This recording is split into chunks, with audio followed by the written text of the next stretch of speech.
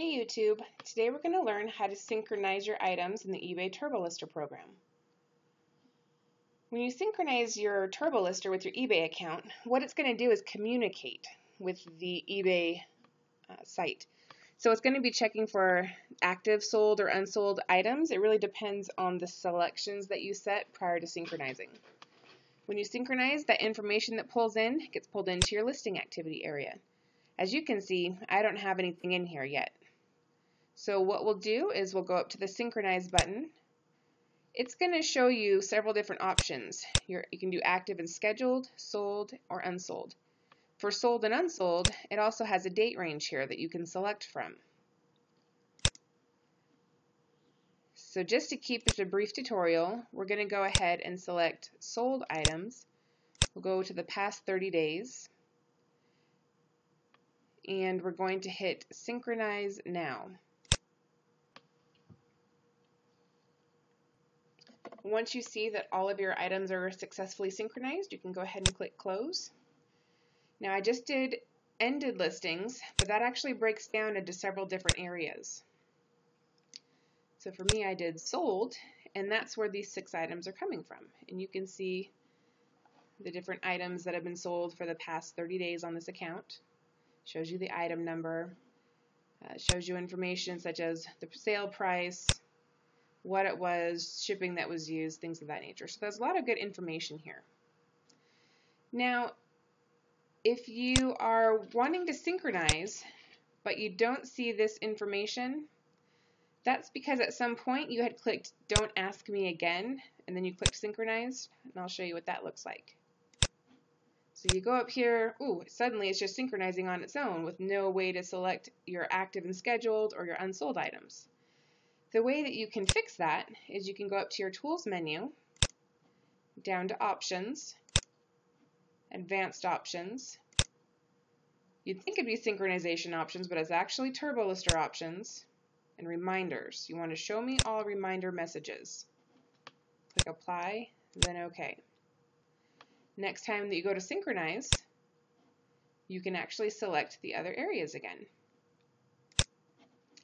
Some more synchronization tips are if you go back to Tools, down to Options, Advanced Options, Synchronization Options, it gives you some different settings that you can do. You can automatically synchronize with eBay. You can set your date range here so that whenever you synchronize, it populates this amount of time. You can tell it to push for a synchronize every so often. So this would be if you were making changes to your active content. It would automatically push those changes out every so often. Automatically downloading data is when you're pulling the information in from eBay. You can set that as well. The reset is very handy because when you delete items from TurboLister, when you synchronize again, those items don't repopulate. I'll show you what that looks like. So let's go ahead and delete these 2 items. Are you sure? Yes. And then I go to Synchronize again.